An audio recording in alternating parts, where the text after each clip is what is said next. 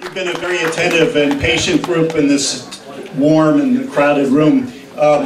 Melissa, at one point, asked how many people were here because of their notion of service. That's why I have this plug for you.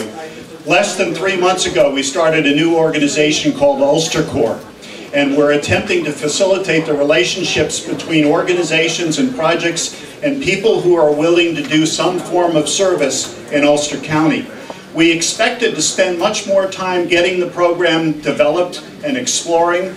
It took off like a fire, with the organizations and individuals wanting us to go to work right away. Martin Luther King Day, with about a week's notice, we put out the opportunity for open houses and people to find out what it's like to be a volunteer. We had 90 responses. About half of those people had never done volunteer work before. Yeah, it's exactly right. We're on the verge of a cultural revolution here. It's almost like a perfect storm with all the things that are happening. And one vital component is the opportunity for every one of us to think in terms of what we can do, some portion of service to our county.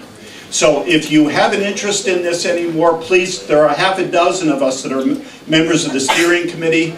Beth McClendon, many of you know in the back over there, is agreed to be our director for the UlsterCorps project as of last night. Please give her a hand.